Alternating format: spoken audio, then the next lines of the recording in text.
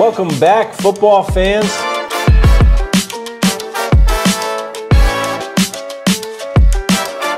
There are a lot of really good teams, and it's just one of those times.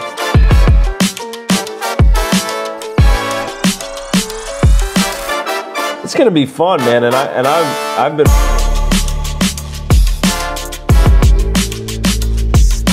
There's a lot of style, a lot of speed, a lot of talent across the board.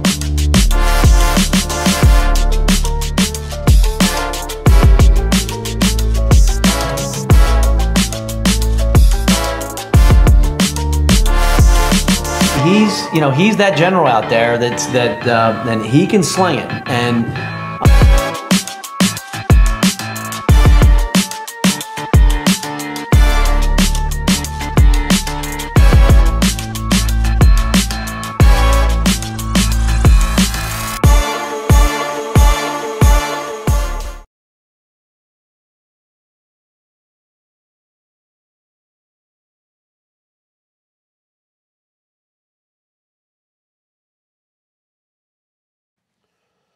Welcome back, South Jersey football fans, to New Jersey football fans, the South Jersey Football Frenzy Show. It's been a week off. I want to apologize. My health got in the way last week. Had a little bit of a virus, Mac, and I quarantined. I feel like I'm back to my normal self, which is scary for everyone else. But it's the day after Halloween. How are you, Mac? I'm good. Exciting, right? This is the crazy thing is getting used to playoff football this early. I was talking to my kids about it, my wife about it. It's like we used to not start this round. The first round of playoffs wasn't until November Teachers Convention weekend. November 10th, 11th, whatever that is. But as we know, there's a culmination. With true state champions. I mean, I spent some my stepson who just got back from the Marines. Now he's officially out. I had to give him the whole new breakdown of the whole new world, Rod. Yeah. Everything. Like, how many teams in it? How many have to win? And he has 2 rings from Shawnee back in the day. So he's been through the process. So it was interesting how he's like, let me get, the Central, the South. But, it's great. There's more teams have a shot, more teams are in it, and there's an ultimate champion at the end. Yeah, I think this is the best week of football traditionally, this sectional semifinal weekend. A lot of good games, a lot of big matchups. I think that first round gets a little bit watered down nowadays, and now it truly, you got 4 contenders mostly left in each bracket. Well, it watered down, but, I was, again, explaining the whole, and I think we talk about this every year when I do this, we didn't do it last week, is the whole, what the state has done with the South, the Central and the South, down South, and North 1, North 2, you do in each grouping, 5, 4, 3, 2, 1, you're getting the best 16 teams. Yeah. I still always complain, I don't like the names of I don't know why we don't call it South 1, South 2. I'll keep saying it. I don't know. They call it North 1, North 2 up there. There's no geographic. I think after the way we've seen some of these results go, I think they want to make Central Jersey feel involved in these playoffs. I do want to, rim shot. I want to apologize for not being here last week, but I do want to shout out Rod. Rod did a great job filling in last week. Different vibe, but awesome show. Thank you for filling in and stepping up, man, as always. No, I appreciate it. It was a good time. It was a little different. It was. You know one to yell at? Listen, nobody to yell at. You're running the floor by yourself. You're looking to pass the ball. Nobody to dish it off to get a drink of water. Nothing. It was raw and uncut. I hope people enjoyed it. Now you know how Michael felt. Yeah. MJ, he could just take it by himself. Thank you again, Rod, and thank you everybody for tuning back in and for all the well wishes. I wasn't feeling well, and I had a lot of people reach out and wish me the best. So thank you all for your concern. First off, let's talk about our presenting sponsor here, the West Jersey Football Coaches Association, established to promote, improve, and unite football in South Jersey. And in less than 3 years, the association's done just that. They created the Battle at the Beach and have dedicated themselves to helping others. The association's donated more than $50,000 to date to provide scholarships through the National Football Foundation and the Touchdown Club of Southern New Jersey. The group has also donated to the charity Philly Faces, which helps those in need of facial reconstruction surgery. Thank you to the West Jersey Football Coaches Association for your sponsorship of the show. Also want to shout out Dave O'Sullivan, Glory Days, South Jersey Glory Days, sjglorydays.com. You're watching him on Facebook on his page here. Thank you, Sully, for all that you've done for not just ourselves and giving us a platform here, but also all South Jersey high school athletes are very grateful for your coverage. First, let's talk about the elephant in the room. I know somebody mentioned it here in the chat. Last week in Group 3 on Saturday afternoon, Eastside beat Highland 33-13. Yesterday, and if you're listening to this later, Tuesday at 5 p.m. it was announced that Camden Eastside's disqualified from the playoff. They had an ineligible player on the team. Sad situation. But I will say that due to the rules, some have asked, well, why wouldn't Seneca just automatically end up in the final? If you have an ineligible player, that game counts as a loss. So Eastside lost that game 1-0 due to the ineligible player. And Highland will, even though they lost, technically they didn't lose in reality now, they will play at Seneca, and we will preview that game moving forward. Weird situation. Seems like every year at this time in the playoffs, there's always something that comes up somewhere that is an oddity. And certainly that was. It's a shame. I mean, in this, you don't like these things to happen, right? I mean, that's why there's some checks and balances in the processes, and the rules are the rules, and and I'm sure when the state came down, they don't like having to put some of this stuff down, but especially when they won handedly too. I mean, looking at it, both sides of it, it has to be frustrating. Yeah, for Highland, you collected all the equipment and then you had to dole it back out. You're playing again after you lost. It's not that's an unusual situation as well. We will touch on that matchup. We're going to talk about every matchup that includes a South Jersey team in the playoffs in today's show. The first segment we're going to do is after this one. We're going to go into groups 1 and 2. Then we're going to do groups 3, 4, and 5. We got our nod of the week is going to be somewhere in there. Then we're going to talk about the non-publics, and we're going to touch on our game of the week this week. So as I said, a lot to cover. We're going to be going backwards a little bit here with some stuff that we would have had in the full playoff preview last week. Bear with us this week as we get through everything you need to know with the biggest football weekend of the season. The game of the week, Mac, last week I was able to get out, masked up to Washington Township. Rod was there. We saw the Minutemen. They moved to 8-2. They beat Atlantic City 43-14. This is Washington Township's first playoff win since 2011. Key play in the first half here, Mac. Fake punt late in the first half kind of changes the game. Township was down 14-7 at the time. They go in and score, miss the extra point. It's 14-13. Get the ball back, get a field goal late, 16-14. That fake punt and the ensuing touchdown started a 36-point unanswered run for the Minutemen. And you got to give a shout-out to our guy Scavetta, the back. Rod, he was outstanding, man, wasn't he? I mean, he ran for 197 yards and 3 touchdowns. Yeah, he had a big-time run just straight up the middle of the field. It kind of broke the game open for 80 yards, I think Township. It was. Yeah, it was a close game, but once they got the running game going, that changed everything. It was. I'll tell you, downhill. Fake punts can get you in high school, right? I mean, at the high school level, a fake punt and then to go to score, it's such a backbreaker, right? Mm-hmm. Your kids, you got a lot of kids playing both ways. It's always we've talked about in the past. It's more tiring to play defense. Mm-hmm. So your defense is trying to get off the field and they don't, and then you get that emotional momentum going. Mm-hmm. You score. You come back, you get the field goal, and like you said, downhill. And that's what Township wants to do. They want to be up on you. They want to get to the next level. Those 3-4 yard runs, the 2-3 yard runs become 5-6, become 8-9. They just keep boom. And to their credit on their staff too, if it ain't broke, don't fix it. Right? Keep doing what works. You and I both know Frank Holmes, been around a long time. He loves a power run game. He's on staff at Washington Township. Saw him after the game, and I'm sitting there looking at Scavetta, 44. I think it's Giuliano Scavetta, and I'm looking at him, and he's got kind of this little bit of a longer mop. I wouldn't call it a mullet, but it's a longer mop, curly. And I'm sitting there, and I said, this guy looks just like Riggins. Yeah, you did. Riggo. This is him. And he does kind of look like him.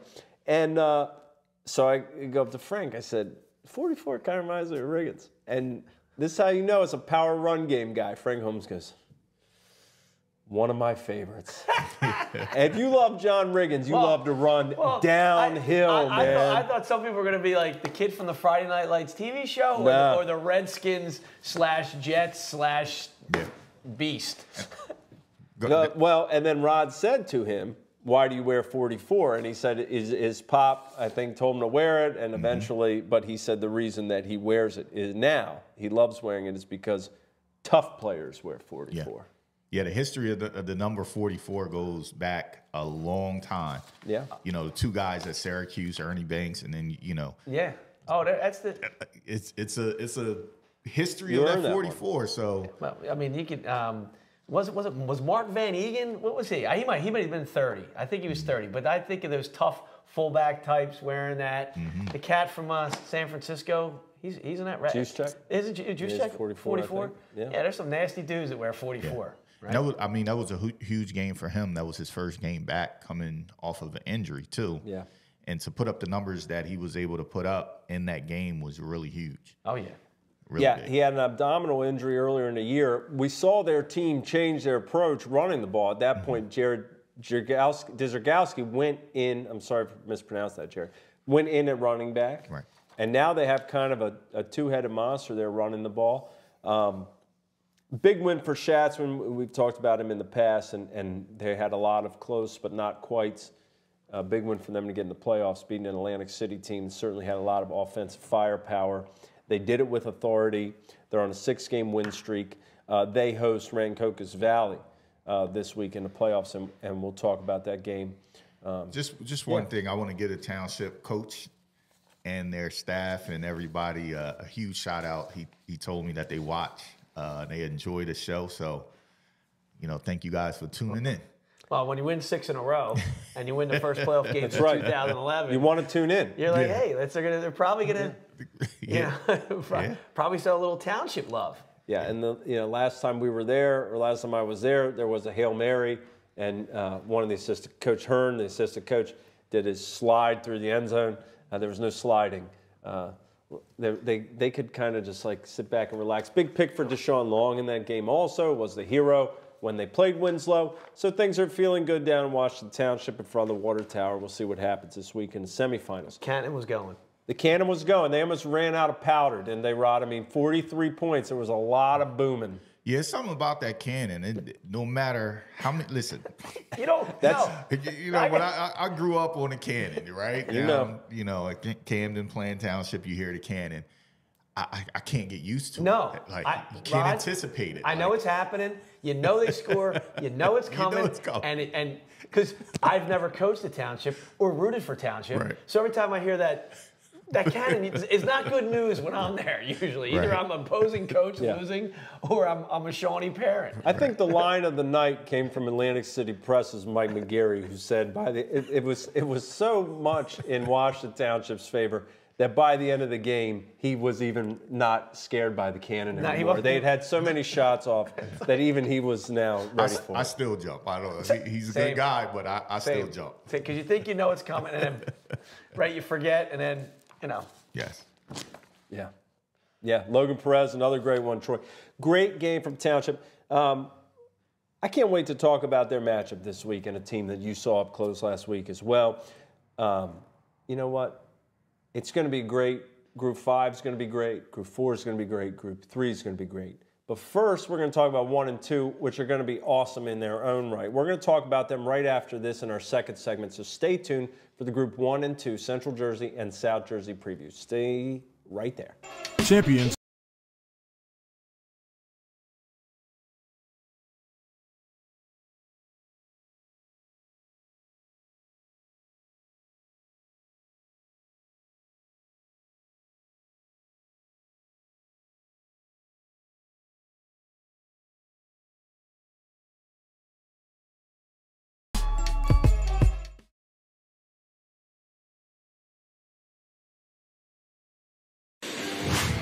Enthusiasm.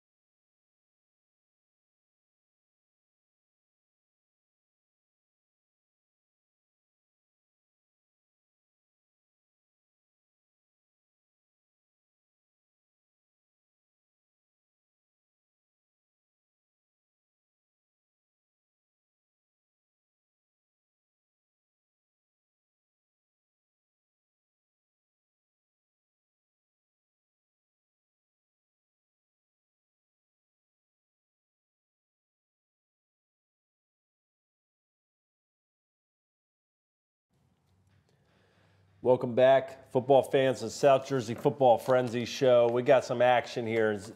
Groups 1 and 2 in the sectional semifinals. First, we're going to talk about Central Jersey Group 1, Mac. We've got both semifinals in this one include a South Jersey team and a team that's outside the traditional South Jersey area. So we have a vested interest in seeing our teams kind of show up here and hopefully push on the semifinals or to the final. We have 4-seeded Shore goes to 1-seeded Shalleck on Friday night at 7 p.m. Shalleck remain unbeaten, 10-0. They beat Audubon 35-0 in the first round. Kenai Simmons, 3 for 5 passing, 46 yards, but 12 carries, 101 yards and a touchdown. Reggie Allen, 21 carries, 117 yards, 2 touchdowns. Levi Feeney Childers, 8 carries, 44 yards and a touchdown. As the Cougars find a way to continue to remain unbeaten. Now, I did have a couple forfeits in there, but they have continued to just get it done week in, week out. They're the 1 seed. They're going to host a team that has to travel, pretty much like 2 hours, I think it's going to be for Shore to come down to Shalleck. Shore beat Clayton in the first round, 14-0.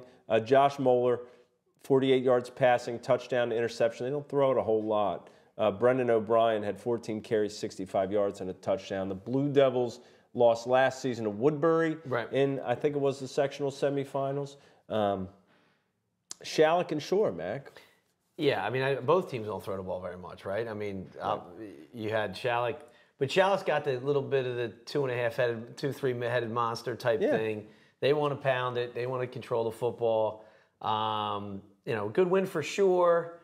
But after a 2-hour ride, that's gonna be a tough one. Obviously, we are traditional South Jersey fans. Yeah. But I like Shalleck in this one a lot. Yeah, and as Hector says, great interview Rod had Coach Wilson on his on the show last week. So be sure to find that. Go back and watch that. Great job from him turning around that program.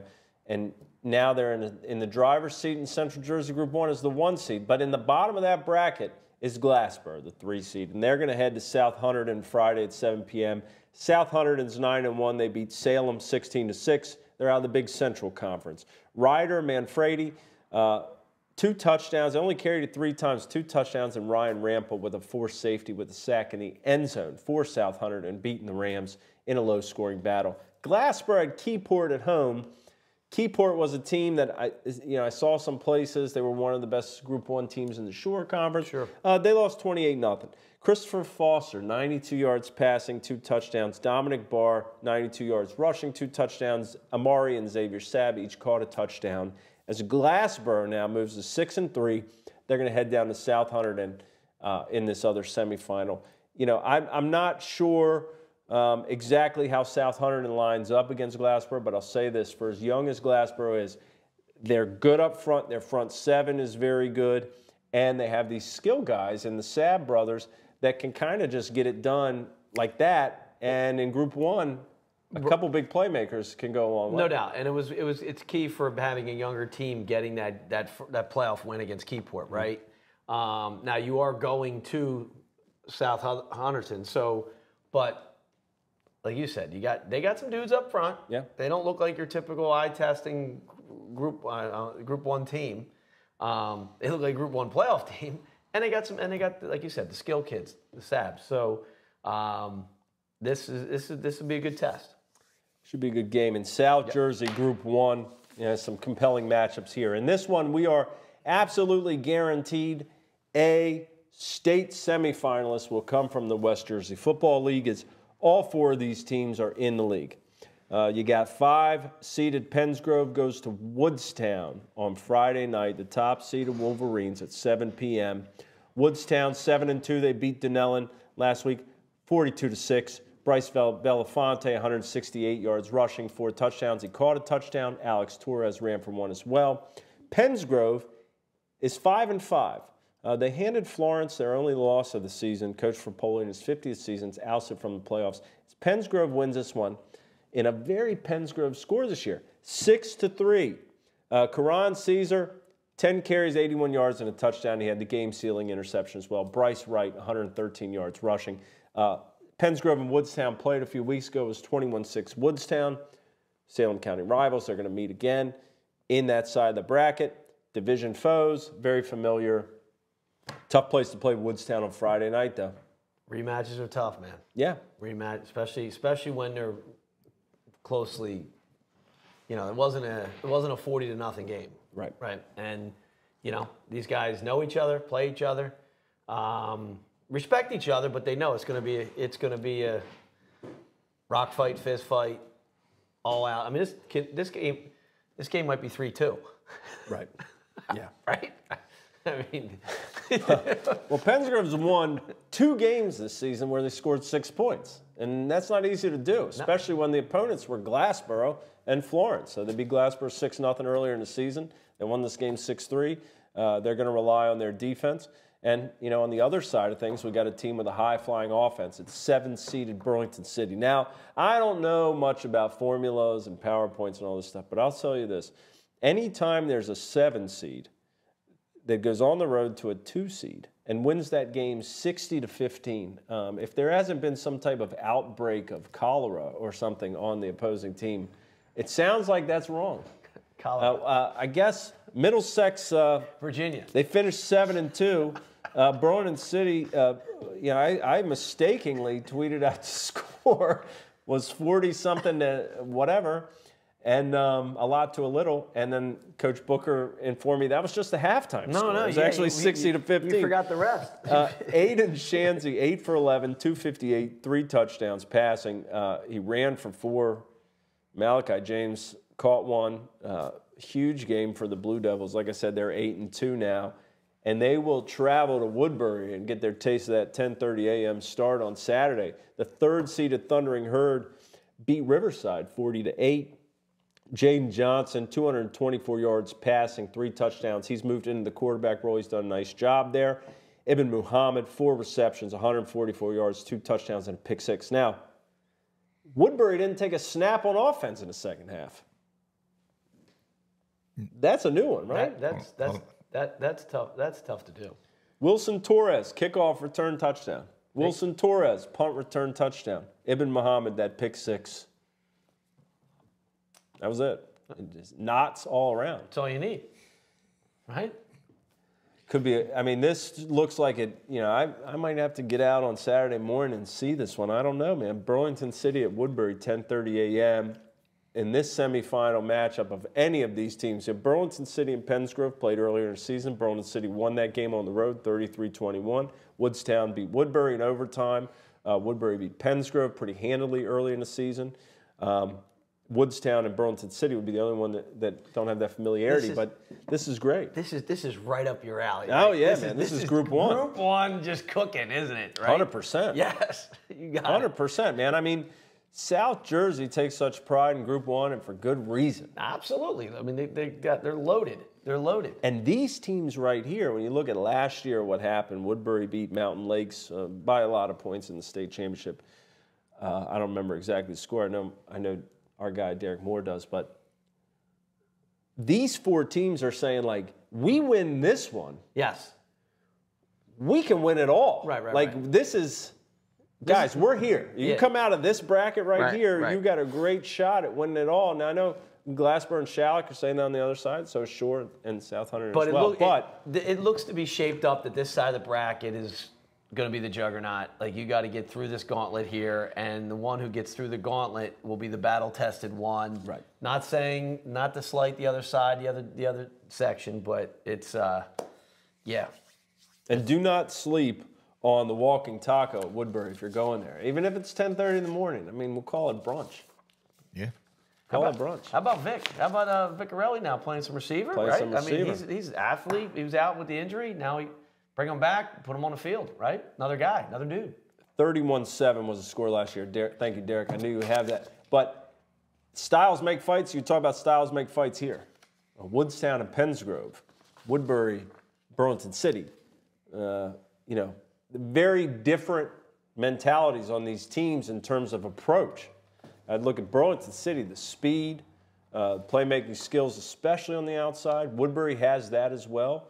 Woodbury also, they can kind of run it, pass it, do what they want to do. They've been good up front traditionally. Then Woodstown, you know how they want to play. They're going to come right at you, run the football with Belafonte. And Pensgrove, they're saying, look, our defense, this is where we want to make our hay.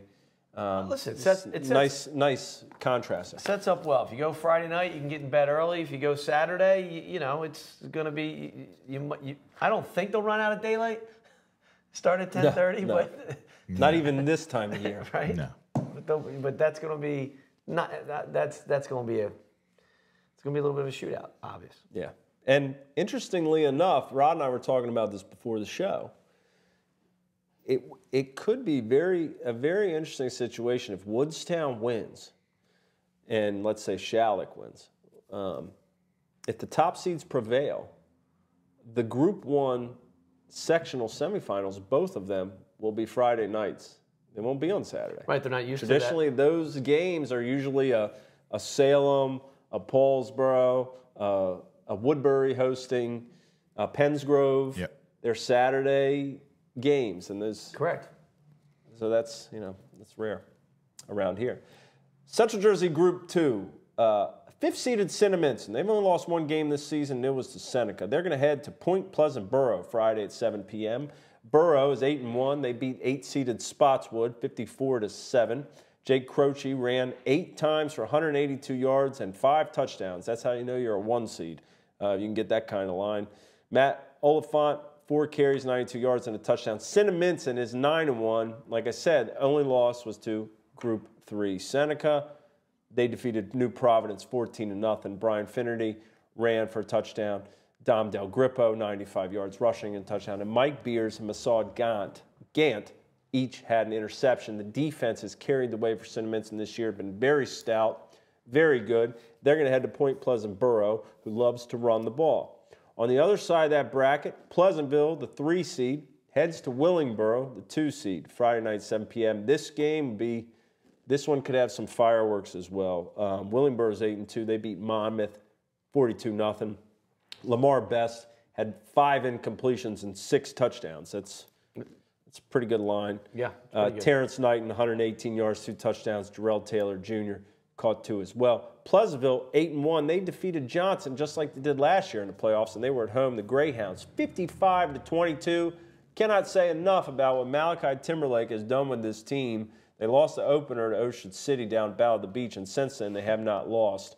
Ahmad Jones threw for 2 touchdowns, ran for 1. Khalil Witherspoon, 2 receiving touchdowns. Qualil Shepperson, Dwayne Carter, Rashad Floyd all ran for a touchdown. The Greyhounds have really been spectacular. They can score a lot of points. And Willingboro, we know they made the state semifinals last year. They had to go through Point Borough last year. We could see a rematch, but we'll see. Both these underdogs, or both these lower-seeded teams in Cinnaminson and Pleasantville, have a shot in these games. Oh, absolutely. Don't you think so, Matt? Yeah, no doubt. No doubt. I mean, across the board, Cinnaminson, it's the traditional South Jersey team. But Point Pleasant, they're always, they're always etched in the Central Finals for years and years. So, they're going to have their hands full, Cinnaminson. And the Pleasantville-Willingboro, that's going to be a fun game to watch, too. Yeah, absolutely. Those are 2 really good games. And in South Jersey Group 2, Haddon Heights, the 5 seed. They were part of a great game last week as they beat Oakcrest 14-12. Drew Harris threw for a touchdown and ran for 1.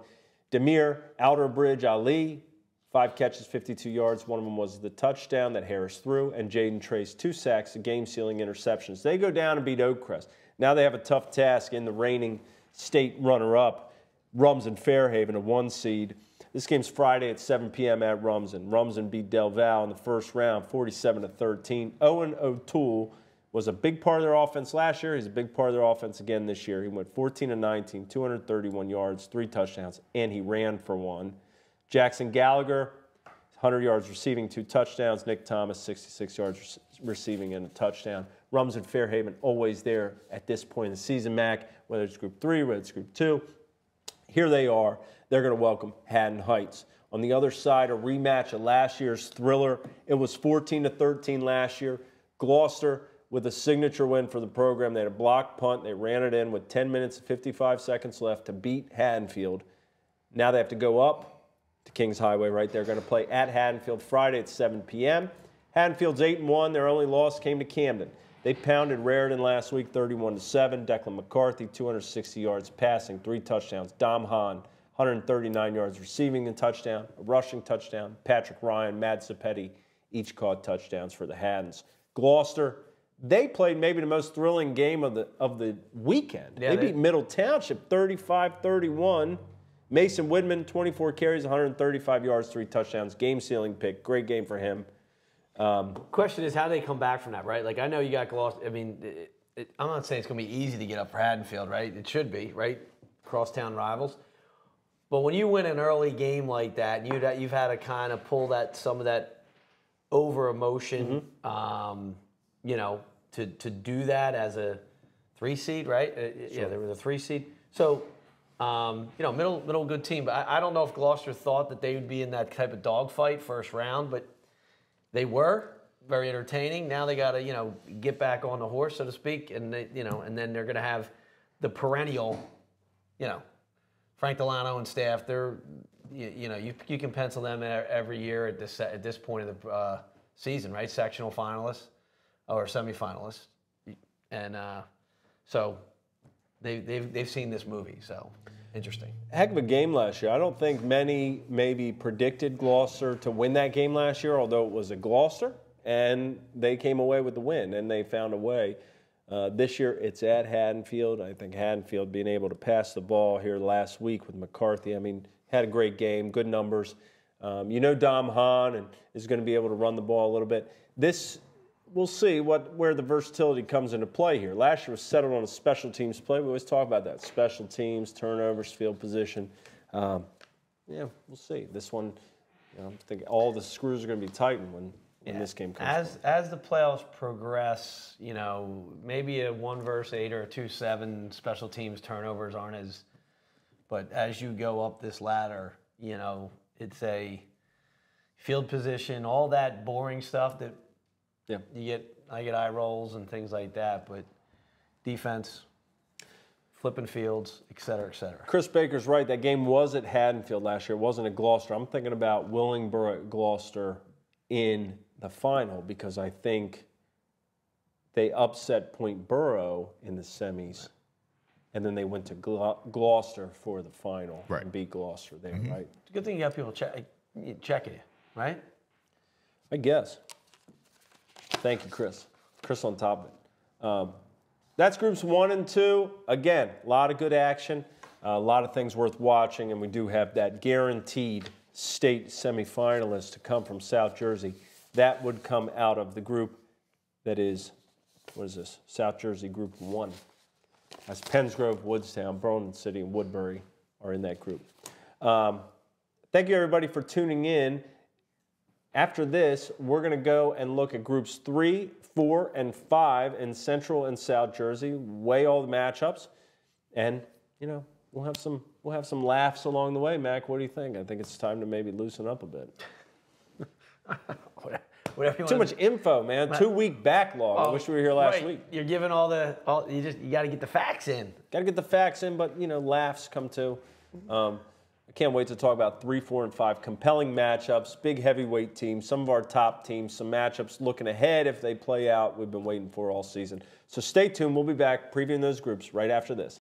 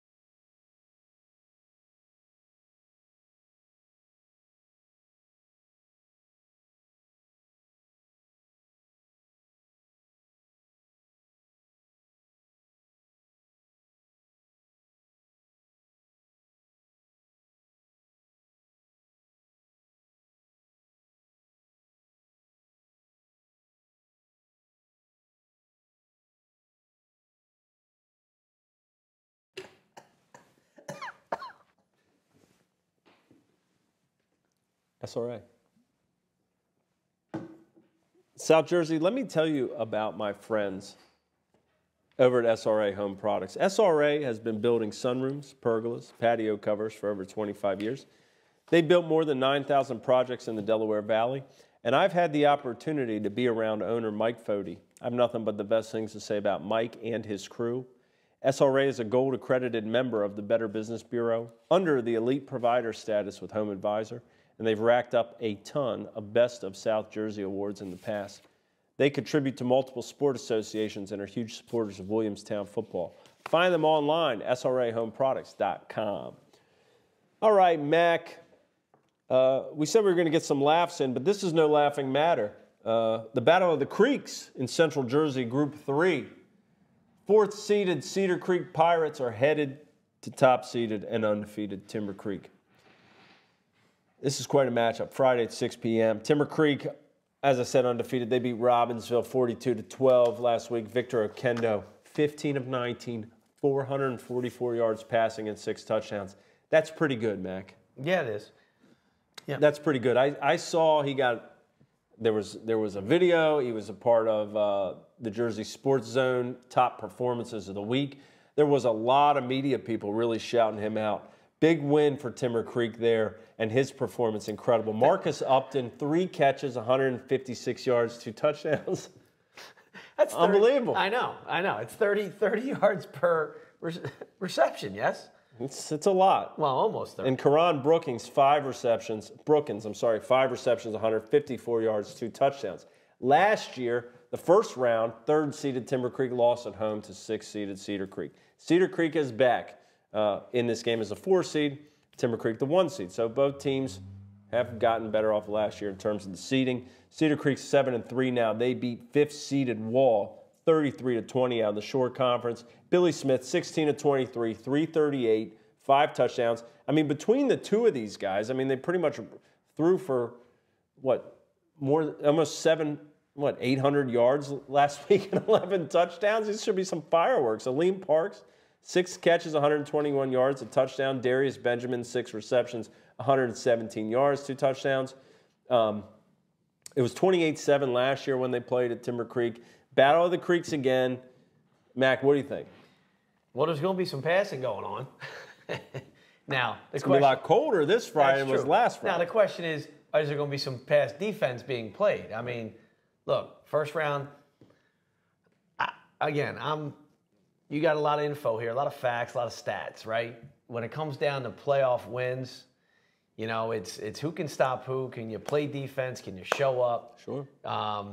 You know, I mean, both staffs are watching film. They're gonna do what they do. They're gonna be, like high school. I don't want to say simple, but hey, let's get their guy. Let's stop their guy. Let's stop. But but when you got a quarterback slinging for 444, right? But on the other side, Smith with 338. I mean, again, it's gonna be looks like some points are gonna be put up. But on the flip side, team shows up and plays some defense, tips and overthrows end up becoming problems. I can't agree. I mean, I agree with all that. Yeah. I think, in a game like this, Timber Creek has been the man this year. I mean, they have found a way to win close. They've found a way to win big. They're a big team. They're physical at the line of scrimmage. They got some great players. Cedar Creek, on the other hand, has cobbled things together here. They're getting healthy at the right time. We've seen that last couple of weeks, and they played a team in Wall that's usually pretty physical as well, and they beat them. I do think we'll see, the run game is going to be pivotal this week for everybody because it is going to be cold. Well, we talk about that, right? Like it's like the other guy, the other thing. How when you watch these playoff games, can that other person or other, can the run game take care of business, right? If both teams decide to drop 8 and rush 3 or whatever, or if you got three-man fronts, I would think some guys are going to run the ball, but that's what do you think, Bron? Looking at this game and watching both teams, we've been watching them since the battle at the beach. Yeah. I'm trying to figure out which Creek team is going to show up. And when I say Creek, for this point, Both of I'm them. going to say Timber Creek. Which Timber Creek team is going to show up? Because they have shown that they can run the ball. Mm-hmm. They've had games where they didn't throw much at all, where they kind of just, ground and pound. Right. The last couple of games, they've been kind of airing it out, throwing it up. They have some really big, long receivers that are really good. So I'm trying to figure out how they're going to come into this game. And then looking at Cedar Creek, they've had their issues with stopping the run. The games that they have lost have been against, pretty good run teams. Yeah. Their back end is really good. So I'm trying to figure out which team is going to show up. It's going to be Creek versus Creek. Creek wins this one, I think. Creek probably loses this one. I don't know. I think these two teams, I think last year, Timber Creek's season rolled on in a way where they were winning some close. I mean, they had a great season. And I don't think anybody at the beginning of the season was circling them and saying, watch out for Timber Creek this season. Coach Wright's been able to build a program here that now, this year we expected that. And when we saw them beat Highland in the opener, we knew they were a pretty physical, very good team. Right. Yes. So to come back to the scene of the crime last year and play the same team again, I think is a great thing for a team like that because now, okay, we know we did last year, and here we go. We can push forward this year and get rid of that memory of the past. Now, for Cedar Creek, then, those guys know we came in here last year and won this game. So I agree with Chris Baker. This is the type of game I would like to see every year. I think they're comparable programs, obviously, as they match up here. And this is the battle of the creeks, man. The winner gets to hold that title as the creek. Right. And the winners probably, I don't know, does the winner get Camden High? Let's talk about that. Last week, the winner of this game played Camden High. Right. And that was Cedar Creek, and it didn't go well for Cedar Creek. And this year, the winner could very well play Camden High. The third-seeded Panthers are headed to Homedale Friday at 7 p.m. Camden beat Carteret 27-7 last week. Makai Brunson threw for a touchdown and ran for one. Azir Lee had 2 picks. Richard James, Nasir Blackney, Joshua Steele combined for 3 sacks and 3 tackles for loss in that stingy defense, Camden High. Homedale beat Matawan 21-7. Matt Iolo, I hope I pronounced that right, 10 carries, 109 yards, and a touchdown. Undefeated Hornets out of the Shore Conference, Homedale. Camden High is a great defense. Let me just tell you what Camden High's average score in-state. We forget about that Lake Taylor loss in Virginia. In-state, their average score is about 35-5. Camden High this season. Homedale's average score is about 31-3. Homedale's allowed 27 points this season. They went like 6 weeks without giving up a point.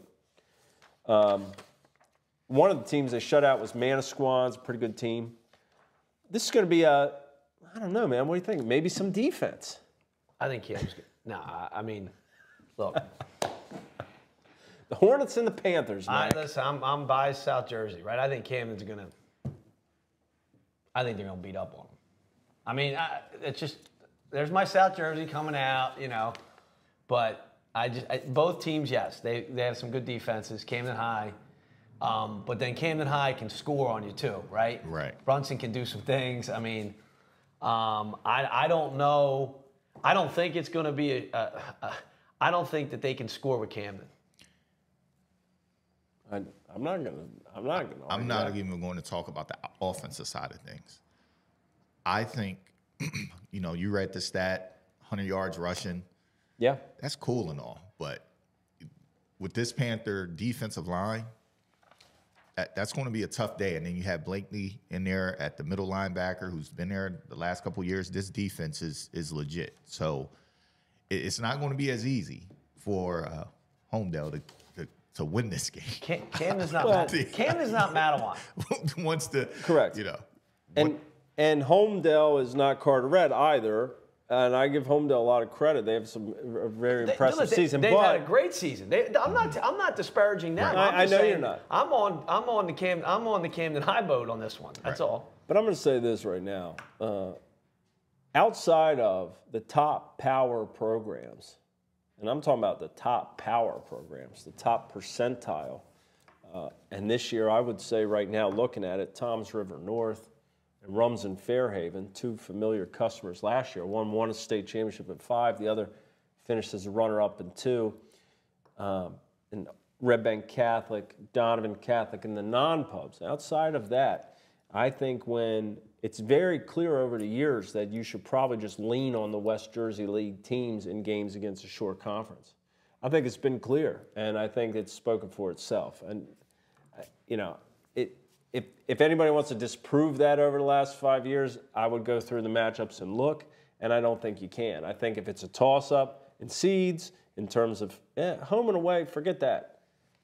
Let's just look at it and say, Camden High, if it's a toss-up, maybe you go with the West Jersey League team if you're into that. Oh, for sure. And they have to take that bus ride. Yeah, I mean, look, that's no fun. I mean, it would be nice if you're hosting, et cetera, but yeah, we'll see. I just want to, make note that the first game of the season for Camden, when they took that trip down to Virginia, it didn't go too well for the Panthers. No, it didn't. We kind of looked at that as being, trying to judge it. Right. But I think that game taught them a lot. I think that whole trip taught them a lot and prepared them for this, especially coming off of a disappointing, game that they would say against Delsey. Hintz doesn't want to ever lose, but if you go back, if you dig deep in that Bobby's psychology, he's okay. That first game getting a little bit that's where come up traditionally that's the case. That's what he does. Because he's like, okay, guys, we all think, you think this, you're not that. Do it. Let's do it. Let's get bang, and here Camden High is again. Right. On the other side of that piece, South Jersey Group 3, that Manasquan team I just mentioned, they're the 4 seed. They're going to head to Delsey Friday at 7 p.m. Delsey rolled past Burlington Township 44-6. Dan Russo, 213 yards rushing, 3 touchdowns. Wayne Adair, 104 yards and a touchdown. Zach Maxwell ran for 2 as well. Manasquan beat Somerville 14-13. They had a good game from Julian Wathall, 16 carries, 101 yards and a touchdown. Delsey has just been rolling, and it's not an easy place to play in terms of Franklin Township, Franklinville, however you want to phrase it. The Crusaders looking to get back to that state final. On the other side of this bracket, we have Highland, the 7 seed, at Seneca, the 3 seed. We mentioned this in the beginning of the show. Eastside beat Highland last week, but they had an ineligible player, so they had to forfeit retroactively. They lost the game. Highland, the 7 seed, goes to Seneca. Seneca rolled Allentown 51-14. Zach Fioron, 4 touchdowns rushing. Jamar Warthen, a touchdown. Kingston Williams, 2 sacks, 2 tackles for loss. Last season, these 2 teams played. I was there. It was in Tabernacle. It was a sectional semifinal. It was a classic, 29-28. This year, somehow, some way, they're going to renew acquaintances. Leary has Coach Brian Leary of Highland, coached with Bill Fisher at Seneca for many years at Triton. Another round of the pals going at it here, Mac. Yeah, I mean, it's interesting how however it happened, these matchups tend to just fall in place, right? The staffs know each other, and last year they played last year, right? I mean, that was 1-point game. It was 29-28 deal. Seneca's having a great year, man. They're just really doing a great job. 2 years in a row now. I know. Fish is doing a really good job. Going to a Seneca game, it's they're tough kids. They play hard. I mean, they don't really care about a stat sheet, right? That's not the talk there. It's like, do we win? Do we lose? Let's get out of Dodge and move on. Win in advance. I think last year, you go back to what we just said about Timber Creek. I think it was similar with Seneca last year. They were a pleasant surprise all season. They were not a team we circled in the beginning and said, this team's going to be here. Right. This year, they lose 1 game to Paul 6 by 1 point, going for 2. Other than that, they beat Cinnamon. It's the only team to beat them. They're a very strong team, Fioron. But last year, they lost their quarterback in the sectional final against Camden. They ended up losing to Camden. This year, it feels like things, you're back there, and if you stay healthy now, you get to do it with your team. Yeah. and you're not wondering what if. So it's interesting that they're facing the same team they beat last year. That was a really close game. There was a couple things that could have gone either way in that Highland-Seneca game last year, and it gone to Highland. If you're Highland, coming off, like I said, you pick up the equipment, then you reassign it back out. You guys lost by 20 points last week, but really you won. Now you're going into a new life. But you're playing a team that last year you think you probably should have beat. So who cares? Like, let's just go play. Right, and that is a question. Like, what kind of mindset is Highland in, right? House money mindset. That's what I think, Rob. What do you think? If I'm Highland, we don't have anything to lose. Well, that's right. We I get it. Technically, we win when we lose. We already lost, right? We win when we lose. I mean, this is a good matchup for them. I mean, I'm not saying that they are going to win, but right. I mean, it's a good matchup for them. Right. I wouldn't be surprised if you brought up by the dead and you get to play again, and you're like, hey, oh, by the way, you get to play the team that knocked you out last year by a point. Right. You're like, oh. Yeah, and Coach, I mean, I'm gonna ask you. You're in this situation. You were knocked out. Now you get a call that, hey, you're back in. You're not coaching this game tight, right? No. You're letting it fly. No, you're already making that, the proverbial tea times. You're already figuring out what's going on. You're doing your awards, your banquets, your booster club, and all of a sudden you're like, hey, it's like the ultimate house money, very loose. Right. And to steal a line from the great Omar Little, just remember this. Even if they miss, they can't miss. They're already here, okay?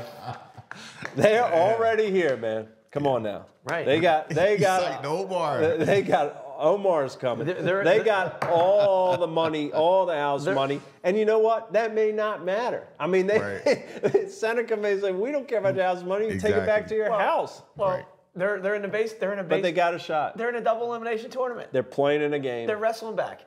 Yeah, exactly. Wrestle back. They got a wrestle Ponytails. back going.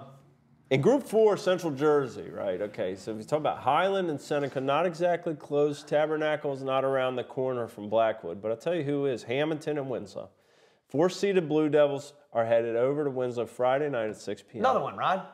Yeah. Like, if you have to say, hey, who do we want to match up in this semifinal? Okay, let's do Bink. This hits on the MAC meter because this is local, right? This should be a divisional game in your world. Yes. Atco, the Battle of Atco.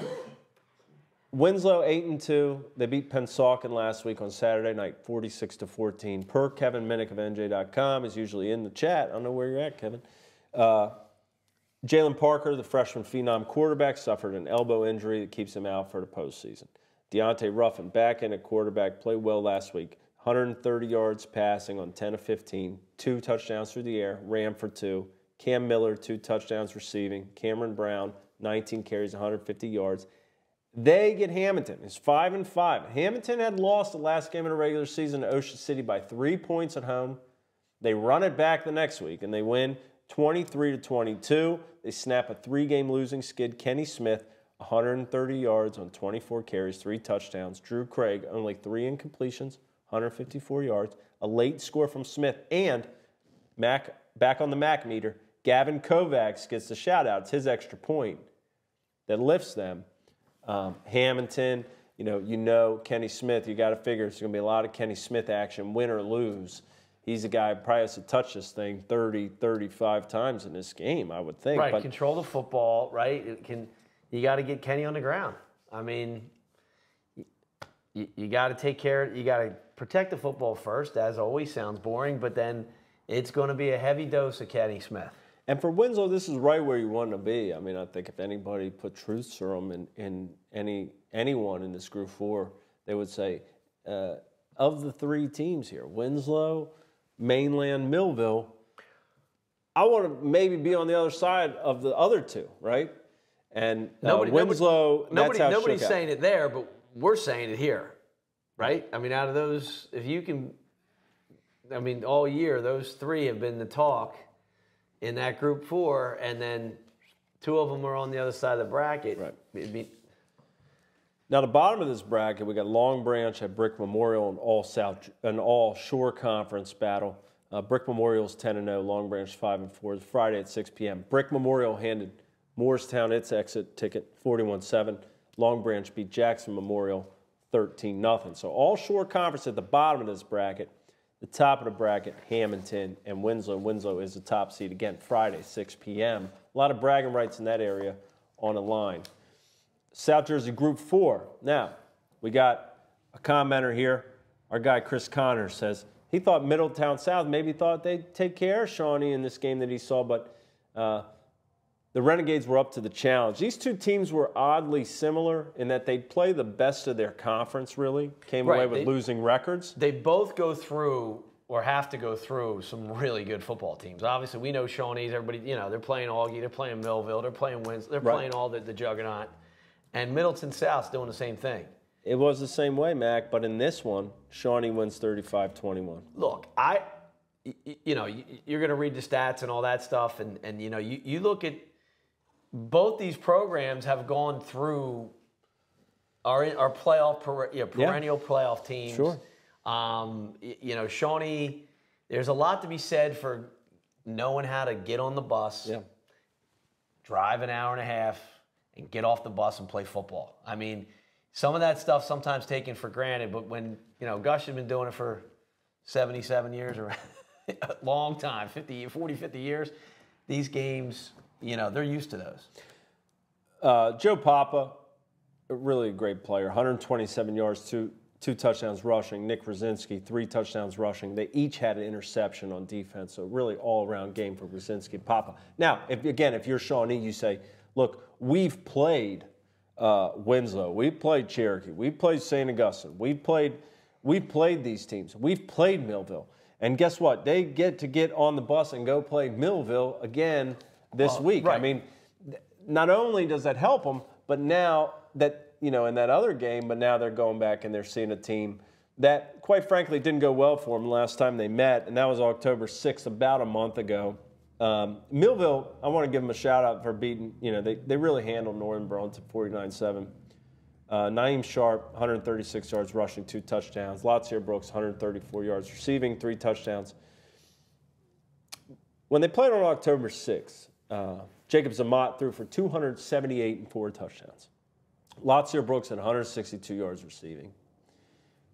Millville wins 38-14, but here's the thing that stood out to me looking at that this week, Mac. Shawnee ran for 39 yards in that game on 15 carries. Right. Well, we've talked about Millville's defense, but look, flip side. This is now, this is playoff time a month later. I mean, I'm looking at Shawnee's defense, right? You got Liam Gilmore, right? Yeah. High energy kid. Beast, right? You got Mason Grabowski. You got young Joey Cleaver, but each week getting better, sophomore linebacker.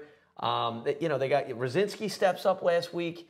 I mean, they got kids that are now, they got a lot of sophomores playing earlier in the season that are now, as we always talk about, sophomores are now juniors are now seniors, and seniors kind of like, are not part of the coaching staff, but they've been part of the program. They know what this is about. Millville's really good, right? We've all seen Millville. They are arguably, could be 1-2 in South Jersey easily. They are, right? And they've been there long. So, am I saying Shawnee got house money here a little bit, right? I mean, you're going down there, and I don't think anybody's picking Shawnee, right? Nobody. Right. Nobody. Shawnee does have house money. There's no question. I have a question. Yeah. A couple years ago, Shawnee won 2 or 3 games. They took a bus trip, I believe, down to Millville. With a freshman quarterback. With the freshman quarterback and upset Millville. Yeah, they did. Matty Wellesley, Nate Somerville, right? Joe Dawson. I mean, they came in and they won the sectionals that year. Right. So I'm not saying that it's going to happen again, but listen. Hey, pop that tape in and Right. Well, that's it. That's the thing, right? You have things to draw on if you're the Shawnee staff, right? This is not. They're not sitting in that room there on Tabernacle Way to go. They're not all. I mean, they're concerned about Millville. They're concerned about Millville, right. But they're not thinking this giant can't be slayed, right? They've done this. Here's the thing. I agree. Shawnee is one of the best staffs around, one of the best coaches that's coached in South Jersey. They're always going to have a good game plan, and their kids are going to execute the game plan that they've given to the best of the ability. You cannot count anybody out, as Amber Smith says here. Everybody's 0-0. I mean, technically, everybody right now is 1-0. But the last 3 times they played, Millville's won by double digits. Absolutely. They're in the same division. Yep. There's not the familiarity now. They might as well be neighbors. Yeah. They're playing once they've played 4 or 5 times in the last 4 years. But I'm going back to this. If Shawnee wants to win this game, they're going to have to find a way to rush for more than 39 yards on 15 carries. 100%. And we saw that. We didn't get to talk about this last week because I was coughing a little bit. But we saw that Millville defense against Cherokee's run game. And let me tell you what, there was no run game. Right. And it wasn't for lack of trying. And I got to give a real shout out to 17 on Cherokee, Rod. Yeah.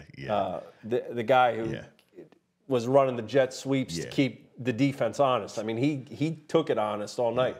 Kept getting up. That was a true soldier. But what I'm saying is you're going to have to find a way to run the ball. Well, the one look, am I right? Run the ball? No, 100%. And you sit there, you go like this. You're like, well, we run the ball, we control the ball, we keep Millville's offense off the field, we keep Brooks in the easier said than done. Exactly, right? These are all things that we all in a perfect world, right? We've all sat there and said, "Oh my God, we just get 3 yards. We don't even want 5 yards a run. We want 3 yards a run, right? Because we want every possession. We want 3 downs for a first. We don't want to have to use 2 downs for a first. We want the game to be condensed." Now, saying that, there is a Papa factor. Yeah. I mean, the run game with Rosinski stepping it up last week with Big Joe Papa, and what they do on offense with Coach Scuderi, and it does give teams, you can't just sell out to stop the run on Shawnee. Now, Millville's done that, but it's almost like, yes, I think Shawnee has to run the ball, but those play actions, those RPOs, those picking, choosing times. Now, is Millville good enough to just put 6 in the box? And if Millville can stop the run with 6 to 7 guys, that's a problem. If they need that 8th guy, I mean, we talked right before this show, a different sport. Bobby Knight passed away, and I said, played basketball in high school. My coach was a Bobby Knight advocate, or a fan of his, and so we ran motion and we ran man-to-man. Well, when you got the guys that are better than the guys next to you, when you run motion man-to-man, you don't have to get too much more simple than that. You're going to beat them. And if you got, like you said, if you can stop the run with 5 or 6 guys, and the guys in the back can play man-to-man against guys, you're going to really have to shoot yourself in the foot in a number of occasions to be put in a bad spot. Well, that's what I'm saying. I think Millville can stop the run without any additional help in the box. I think their front 7 is just outstanding. That's the number, right? Is the magic number? If they can do it with 6.5 to 7, or is it 7.5 to 8? Because then you play. You got to put the 7.5, 8 in that box. You got some over top RPO looks, some second level hits. But to your point, if Millville doesn't have to do that, right? The key for me is just playing ahead of the sticks, right? You have to get those positive yards on first down, right? It's a tough matchup when you can play that way. But look, the reason why we're talking about what does Shawnee need to do, because Millville is really, really, really good. Mm-hmm. And look, they watch them on film. Kids are watching them.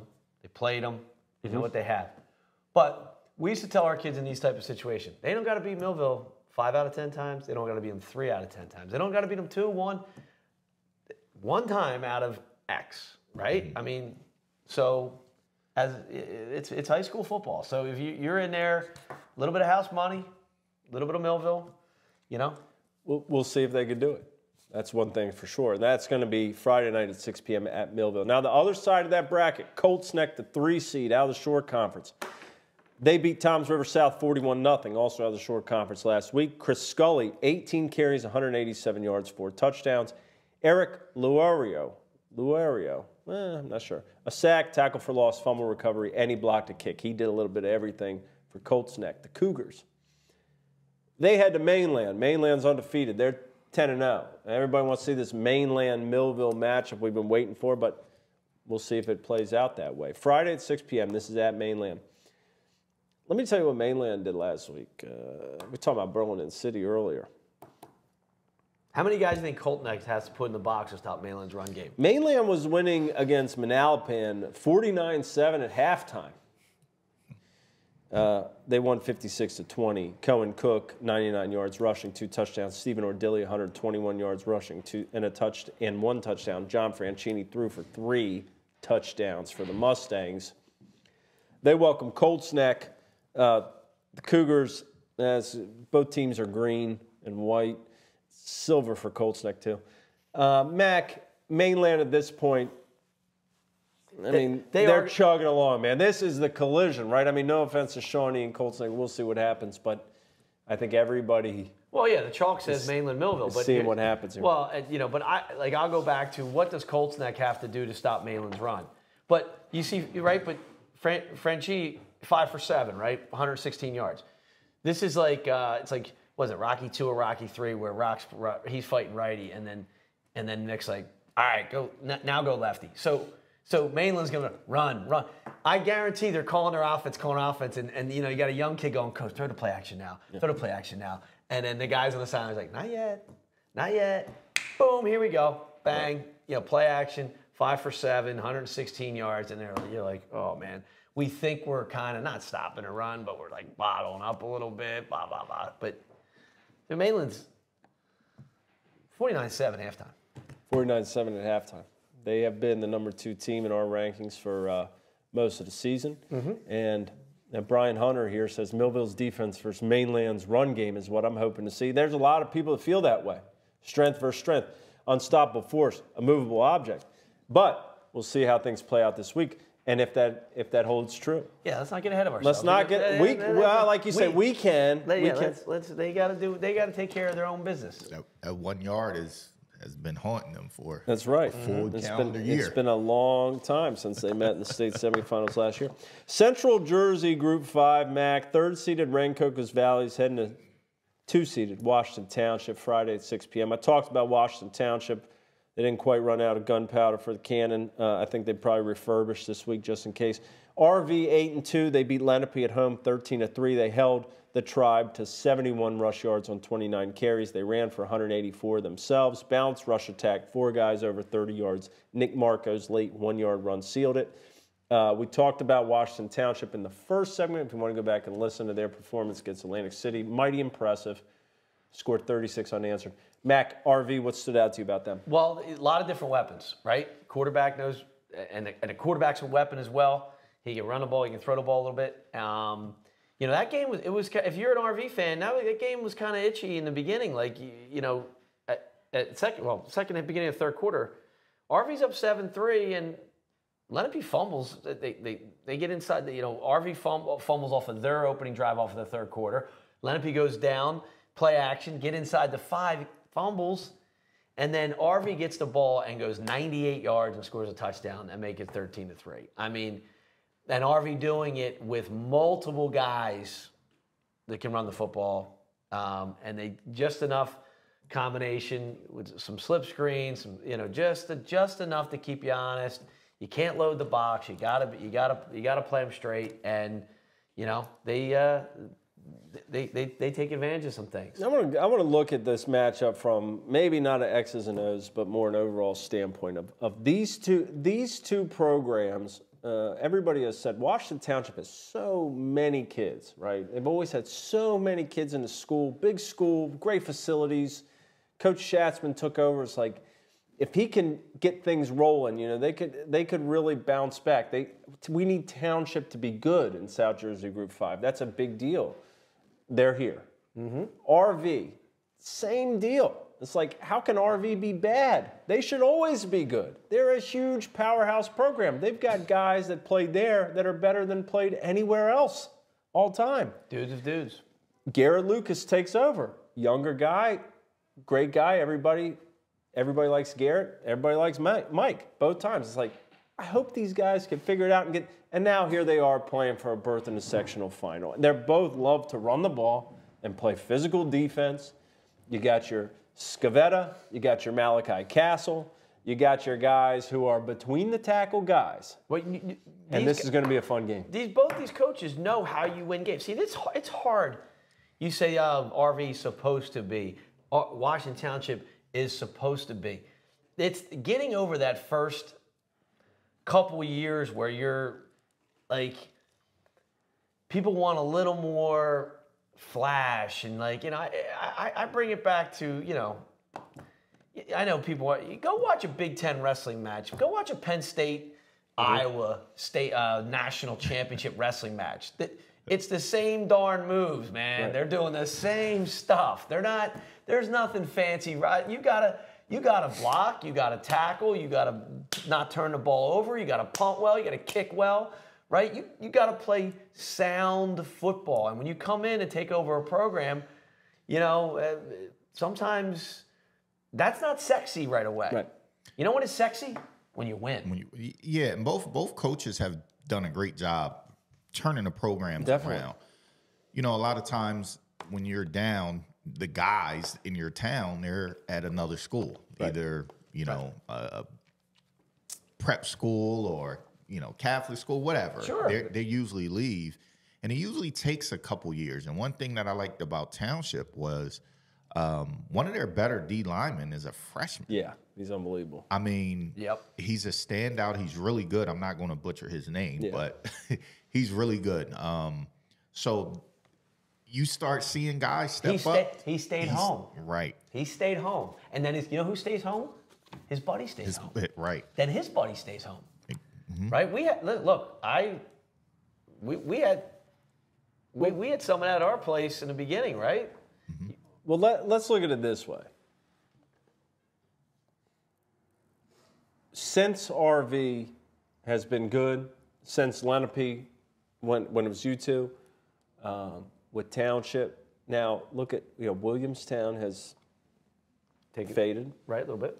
Kingsway and Cherokee every year, I think, in Group 5 are pretty good, solid programs are going to be there. But yes, for South Jersey Group 5, I mean, Group 4 has been better than Group 5 this year and last year. In terms of your top contenders.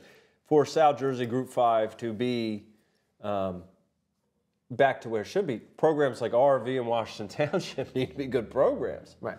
And to see, this is encouraging that we're starting to see the numbers grow. We're starting to see the product on the field change. And I think it's going to be a great matchup. And I think either way, both guys, Garrett and Mike, are going to be happy for what has happened with their program and the guy on the other side. They're both great guys. This should be a good one. That's RV at Washington Township, Friday at 6 p.m. The other side of that bracket, you have the perennial favorite here, Toms River North, 8-2. Like I said earlier, they are, I think everyone would say unequivocally right now, the #1 public team in the state in any group. They host Freehold Township, who's 7-3, the 5 seed. This is Friday at 6 p.m. Toms River North rolled Southern in the first round, 49-7. Freehold knocked off unbeaten North Brunswick on the road, 21-20. So this should be a good one at Toms River North. In South Group 5, two teams we just mentioned, Kingsway and Cherokee, they're going to renew acquaintances, 6 p.m. Friday at the Bowl. Cherokee 7-2. Their losses came to St. Augustine and Millville. They beat West Windsor Plainsboro South 44-7 last week. Murad Campfield, 9 carries, 99 yards, 4 touchdowns. Cooper Birdie, 50 yards receiving and a touchdown. Tommy Pagic with a receiving touchdown as well for the Chiefs. Kingsway, 6-4, beat Hunterdon Central on the road, 27-14. It was 7-3 headed to halftime, and then Tommy Popoff turned into Johnny Manziel. 158 yards passing, a touchdown. He ran for one. Benny Lyles, 100 yards receiving. Kyle Cupsey had a sack and tackle for loss. 24 second half points for the Dragons as they win that one. They played at the Bowl October 13th this year. Cherokee won 34-7. Ryan Benner, the quarterback, ran 10 times for 196 yards in that game. He had 4 touchdown runs.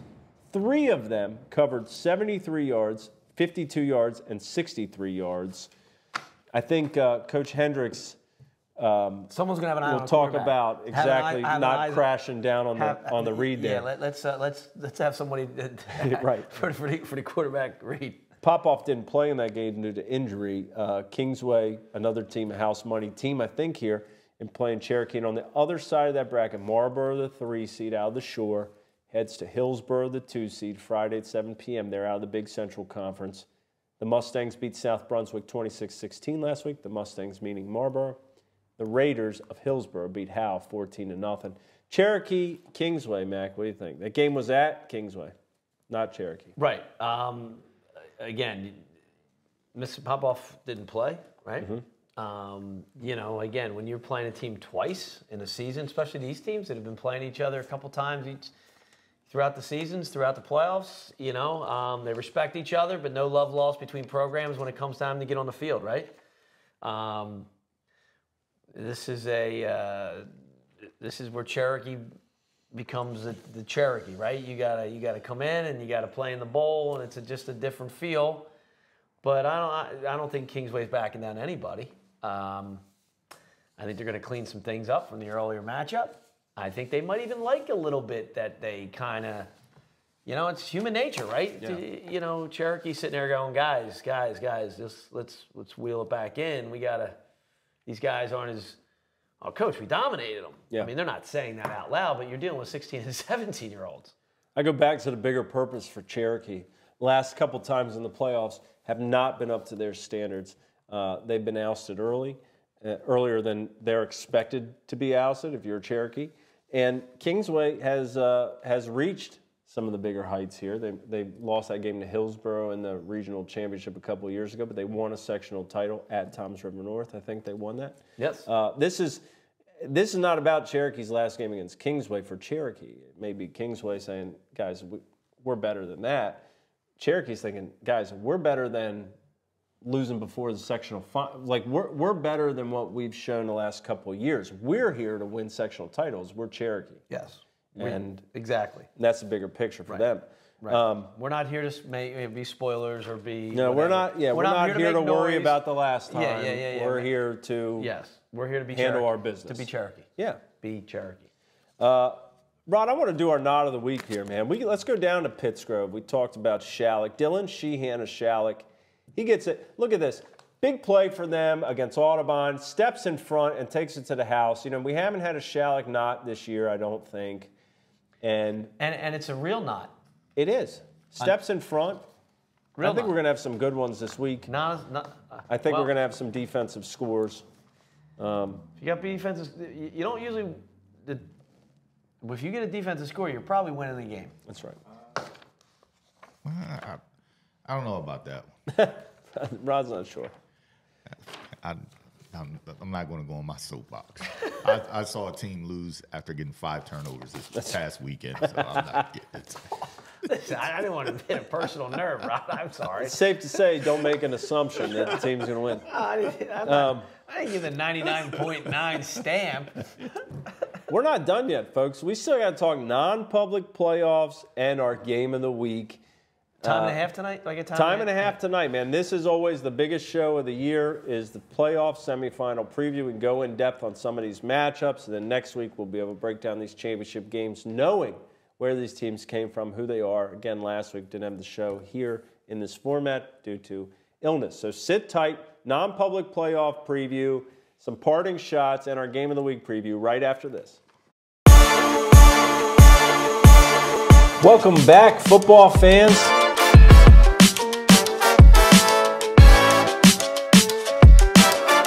There are a lot of really good teams, and it's just one of those times.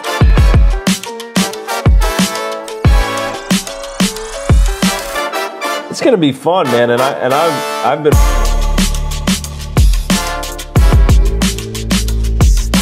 There's a lot of style, a lot of speed, a lot of talent across the board.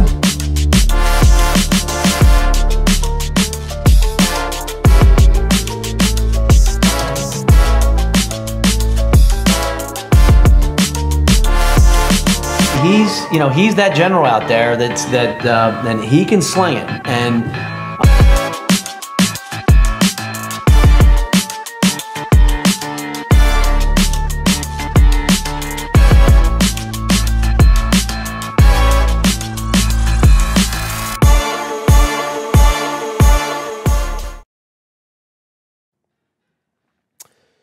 This show is brought to you by our presenting sponsor, the West Jersey Football Coaches Association, established to promote, improve, and unite football in South Jersey. In less than 3 years, the association has created the Battle at the Beach and has dedicated itself to helping others. The association has donated more than $50,000 to date to provide scholarships through the National Football Foundation and the Touchdown Club of Southern New Jersey.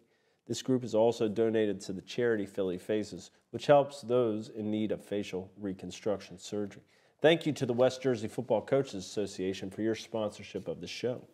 Non-public playoffs, Mac. Let's start non-public A. We got 8-seeded Paul 6 at 7-1, hosting undefeated Notre Dame, the 9 seed at 10-0, Friday at 7 p.m. in Haddonfield. This is actually a West Jersey Football League matchup because Notre Dame is in the West Jersey Football League. Paul 6 on a 7-game win streak. Their lone loss was to the 2nd seed in non-pub B, St. Thomas Aquinas at Battle at the Beach. Dom Santiago can throw it. He's got 1,500 yards passing, 21 touchdowns, and 6 picks on the year. Tyree Roan has 8 receiving. Matt Murad at running back, 791 yards, 7 touchdowns. He's also caught 5 touchdowns for the Eagles. We're looking for that first big playoff win. A.J. Sarace, Rutgers committed quarterback for Notre Dame. 70% completion percentage on the year. That's real good. 1,600 yards. That's good. 23 touchdowns, 1 interception. What's his QB rating? Like 139.6? That's the highest, right? Or 150 something? His QBR is pretty high. Yeah. He loves throwing it to Michael Quinn, who has 761 receiving yards, 11 touchdowns. Gabe Winovich can run it, 968, and 12 touchdowns. The Eagles lost last year in the playoffs to St. Joe Montvale, 45-13. The year prior was 42-7 at Bosco. They're seeking that playoff win. The winner of this plays the top seed, Bergen Catholic. You might as well let it all hang out. Paul 6, better than they've been in the last couple years. Mac, look, Sarace can sling it. Again, it's going to be cold, and Santiago can sling it too. So Paul 6 has an opportunity here.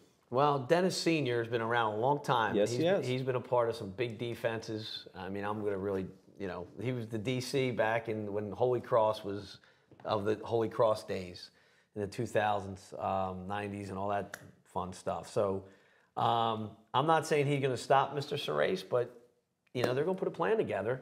Obviously, 70% completion is not only – that's the one interception. I mean, that just shows you he's – the poise, that's pretty impressive. Come down and see some defense and can they run the ball, right? Can they run the ball?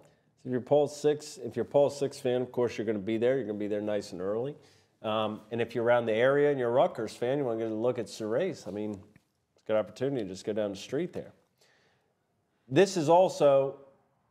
We only got 2 matchups in this bracket. The other one, we got the 5 seed St. Augustine at 7-2 is hosting St. Peter's Prep, who's the 12 seed. Friday at 6 p.m. in Richland. St. Peter's Prep is 1-8, but they're not your grandfather's 1-8. Yeah, I was like, how are they 1-8? Their only win was against the 13 seed Paramus Catholic by a point, but they've played the best of the best in that conference. I mean, we know what it is. I know. They also played St. Joe Prep. They played a team from Georgia. They're very good. Jalen Klein at running back, Hassan Moore, top player. They lost in overtime this year to Del Barton, who's the 2 seed. St. Peter's Prep, the Marauders, come down to Richland, and St. Augustine will ride, obviously, Julian Turney. 3 consecutive 120-yard games for him, one of the best running backs in South Jersey. 7 total touchdowns in those contests. He has 1,000 yards on the year, 14 touchdowns. Paris Pratt, 5 touchdowns receiving. But the defense is a big deal for the Prep here. Sorry, I always say the Prep. For the Hermits. They're playing the Prep also. Ice them up front. We know about the big cat, Ugo and Wotate, picking up D1 offers everywhere. Got 3.5 sacks, 7 tackles for loss. Matthew Bonchak, Julian Jambuzzi at linebacker, and Tristan McClear on the back end, Julian Onesti. St. Augustine here, again, if they win this, the next matchup would be Paramus Catholic or Donovan Catholic, and St. Augustine only lost by 5 to Donovan Catholic in the season opener. So a big opportunity here for St. Augustine to maybe get past, if they can get past St. Peter's, make a little run here.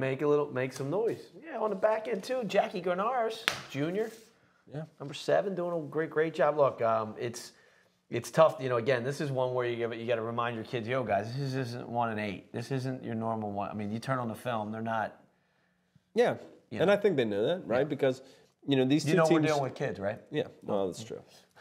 These are smart kids. I understand. I understand that. I understand that. 2019, they met 35-28. St. Peter's Prep won that at Caven Point. That's the closest St. Augustine has gotten to that final here in the recent years. That was the semis. They had upset Seton Hall Prep the week prior, so they are going to get St. Peter's at home in that one in non-public A. And again, that's Friday night at 6 p.m. Some good non-public football down in Richland and in Haddonfield at Paul VI as they host Notre Dame at, I'm going to make sure I get this right, 7. The game's Friday night at Richland? Yeah. Man, you're talking about a bus ride. Did Richland make it at 6? Again, we say this every year. 6. There are states where you drive 3 or 4 hours for first-round games. So, because you live in a state that's 3 hours long, it's a blessing. I mean, because I made that ride. Yeah, I made that ride for a first-round playoff game. Growing up in Mississippi, being a ball boy, we used to take those rides. So. But it was a little different, you know. Yeah. Well, look, they do it. It's a little different. It's a little different. Yeah, but an hour to come on, man. They do it in the public school, where they do the South and the North, and that's how they split up the playoffs. They do it in all the sports. You know, the non-pubs are the only ones where they throw them into the geographic. They don't care, right? You could be up in Sparta, Warren County. You could be down. I say snake the whole thing, man. Let's do it. 1 through 64. So what time do you leave? You got to, you want to pull up. Or about 1 through 32. 4:30, 5 o'clock? Sure. 6 o'clock game? Get out of school early, man. It's playoffs. Get out of Why even go to school? Get out, exactly. Get out. Well, listen, you can take a half day. I get it. I don't understand how they allow them to have a 6 o'clock game. And guess what? There's state finals that are going to happen on weeknights this year, okay? Just so you know that. Yes, there are. So, whatever. Somebody's going to have to get out of school early, play state championship or something, I would think. Yeah, that's fine. All right. Look, it's part of the curriculum. But I'm just saying, man, let's just do it. Let's snake it out. How great would that be? He's like, I want to play teams 6 miles away. I want to go to Cherry Hill Mall. Good games, man. We can pick 2 teams. We pick 4 teams. Good games. Don't even get me started how they picked the playoffs in 1974. Don't even get me started. PowerPoints, SmowerPoints. They didn't even exist. They were conversations. All right. They wanted the best 4. Non-public Group B. We got one team in here. Holy Spirit, the 4 seed. They're going to host Immaculata, the 5 seed, Friday at 6 p.m. in Absecon. Holy Spirit is 7-1. Their lone loss came to St. Augustine. Ty Costabile this year at quarterback, a sophomore, 13 touchdown passes. And other sophomores, Christian Searles, I hope I got that right, and Amir Hicks. They ran for 208 yards combined in their last game, which was 2 weeks ago, 24-14 against Kingsway. You know they're going to be well coached. You know they're going to be ready to go with Charlie Roman on staff there and Andrew DePasquale running the show for Holy Spirit. They're the Spartans. They're hosting the Spartans. Immaculata out of Somerville. They're 7-2 out of the Super Football Conference. Their losses are to Pope John and Weequahic. The winner of this will play Red Bank Catholic, which is the top seed in non-public Group B. The Caseys are 8-1, and their lone loss came to Bergen Catholic. So, Holy Spirit, look, man, I mean, we expect them to be. They have been quietly one of the best teams in South Jersey this year. They've been in the rankings throughout the season. They've handled their business outside of that 14-0 loss to St. Augustine. They just find a way, and I would think they probably are going to find a way in this one. Now, next week will be a really tall test if they get there against Red Bank Catholic, of course. But yeah, I mean, this is not new territory for Holy Spirit. Not at all. This is what they're, as they say, this is what they're built for. The only new territory here is St. Joe isn't in this bracket. Usually we got our Holy Spirit St. Joe portion of the show is non-pub B. Right. And now it's just one of them. Correct. Undefeated teams left in South Jersey. Shalleck hosting Shore. Timber Creek hosting Cedar Creek. Mainland hosting Colts Neck. Those are the 3 undefeated teams left at South Jersey. I believe Tom Pagic is helping us out tonight, Rob. Why don't you show him here? We got Coach Tom Pagic. He is Jersey Gridiron Scout, the premier position training academy and college recruiting platform for all middle school and high school prospects in the tri-state area. Sign up for off-season, winter, and spring indoor position trainings for youth, high school, and college prospects from January to June at Mavericks Training Facility in Moorestown. Register for the Underclassmen College Showcase in May for high school prospects to be evaluated in front of over 50 colleges. Put yourself on the radar of college coaches. Families, you can be educated on the college football recruiting process and the timeline by partnering up with Tom and Jersey Gridiron Scout today. Check out his website, jerseygridironscout.com, for more information. Follow him on Instagram, Jersey Gridiron Scout, and on Twitter at Coach Pagic, P-A-J-I-C. Tom has some players to watch for our Game of the Week. And our Game of the Week, I'm going to be one of many media people at Timber Creek as the Chargers host Cedar Creek in the Central Jersey Group 3 semis at 6 p.m. You going? I'm going to Ariel, baby. Yes. Here's the backdrop from Tom Pagic. Here's his scouting report. Cedar Creek offensively scoring 25 per game. They're averaging 340 yards per game with 34 touchdowns. They've had 20 passing, 14 rushing, pretty balanced. Scored over 33 points 5 times, and they've scored 50 twice. Amir Dunbar, sophomore running backs, run for 1,207 yards and 8 touchdowns. Darius Benjamin, 595 yards receiving, 5 touchdowns. And Aleem Parks, 555 yards receiving, 8 touchdowns. Billy Smith is the player to watch, senior captain at quarterback, 5'11", 170. He's ranked number 5 in South Jersey in passing yards, 1,774, 19 touchdowns. He's rushed for 3 more. Coach knows all about him. He's a heck of a competitor because Billy has trained with Coach Pagic. He knows him. He had a close-up view of him, an accurate passer, a gamer, competitive. Timber Creek, on the other side, scoring 30 points per game, averaging 341 yards per game, 41 touchdowns, 21 passing, 20 rushing. Doesn't get much more balance than that. A little bit. They've scored over 40 points 4 times. Senior running back Chase Conway, 650 yards rushing, 8 touchdowns. Karan Brookins, 532 receiving yards, 7 touchdowns.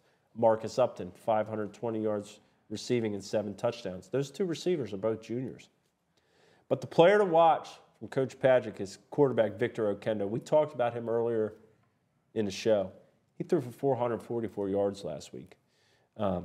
He's an athletic quarterback with a quick release. Look for him to get it out to his playmakers early and often for Timber Creek. It's a battle of the creeks.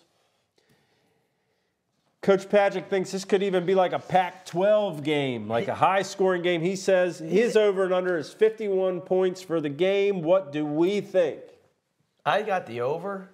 He's saying no defense is going to be played. Last year they played, it was 28-7. Remember that. I'm going under. Under? You're saying over. 51 and under 51. I say over. Well, I'll say this. I have seen the sod at Timber Creek. Oh, all right. So you got a little... And not since last year, but I have seen that sod. And if it has not been replaced, when it gets to this time of the year, the point total drops down a little bit with that sod. And if that sod is rolling, baby, I think I'm going to say under. Tommy, is the 51 really a 40? I think I'm going to say under. Touchdown? Is it a 44? Nah, I'm going to say somewhere late 40s. The only thing I disagree with Tom Pagic on is this. Tom, I know you're watching. You're the best, man. Thank you for your support. You got to have a 0.5 here. We can't have a push. 51 and a half. You got 51 and a hook. You got it. 51 and a half. No pushes next week. Right. Give us the number. Yeah. I'll tell you what. It's going to be a fun game. It's going to be entertaining. You know, as we said, Battle of the Creeks. There's going to be a lot of media there covering that thing, I think. I think so. I believe it's going to be a ton of media there. I'm going to be there. I know I'll be there. Which creek is going to rise? You going to wear a hat? I'm going to wear this hat. That hat. This one. I'm bringing a hat, too. Oh. You're bringing a hat, too. Bringing a big hat. I'm not wearing a hat. Why would I wear a hat? I don't know. It's my thinking cap. No, it's going to be great. this weekend's going to be great. The playoffs are the best time of year. I hope everybody gets out there, bundles up, be safe getting to where you're going. We got to thank Matt Zubak for his sponsorship. We got to thank the Officials Association, the Ed Meyer chapter, Southern chapter, for their sponsorship and all they do. Mac, we got to thank you. We got to thank Rod. Quarantine. We got to thank Rod.